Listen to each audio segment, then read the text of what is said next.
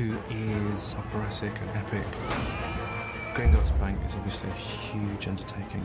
Harry and Hermione and Ron are there with Gripper, and they're breaking into Gringotts to see if there's a Horcrux in Bellatrix's vault.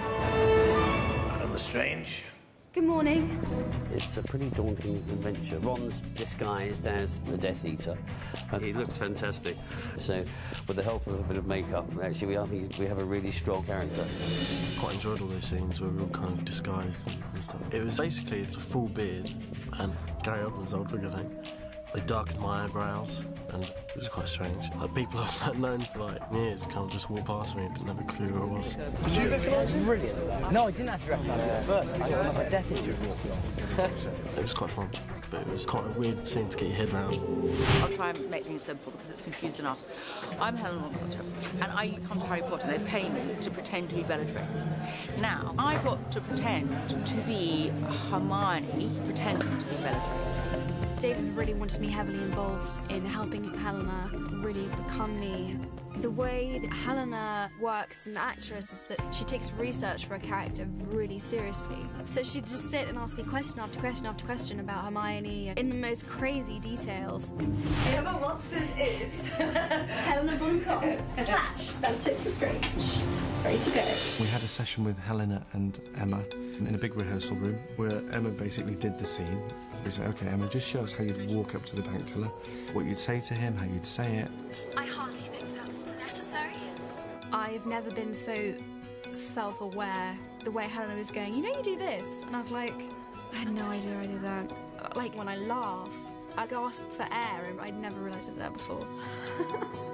Or like, I'm doing it right now. I play with my hands a lot, which I never realised. But these are all traits that obviously come out in Hermione because I'm playing her. She gulps before each. It's like she's drowning. I'm sort of in Emma's mindset, so I'm thinking, OK, I've got to get into Gringotts. Are they going to recognise me? I'm thinking I mustn't blow it. So there's a lot of concern. So she's very serious, and she tries desperately hard, Hermione, because she always feels that she's not quite good enough. She just give herself a hard time, doesn't she? I think Hermione is kind of growing into her looks and kind of growing into her body, but I think she still feels insecure about it, and she's kind of quite shy and quite almost prudish in a way. So to play Bellatrix, who has these amazing voluptuous breasts, and she wears a corset, and she's evil, and she's a witch, I think she just feels really uncomfortable about the whole thing. Not only is the tension of being in this really threatening environment, Gringotts not wanting to be exposed, but also there's the fact that Hermione just wouldn't want to be Bellatrix. She hates her. What she was trying to get across is how uncomfortable Hermione would be in Helena's body because they are so different as people. You know, that's very Emma.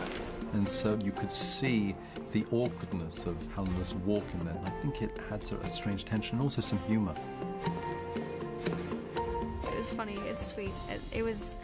I really liked working with her. It was quite amazing, really. She really got the kind of walk and the way Emma kind of speaks and stuff. I hardly think that would be necessary. It's a role that has certain challenges, but Helena made a very good Emma, and it was quite charming, actually. I don't like to be kept waiting. Very well, Madam Lestrange. You have to call me Emma. I'm sorry, Emma.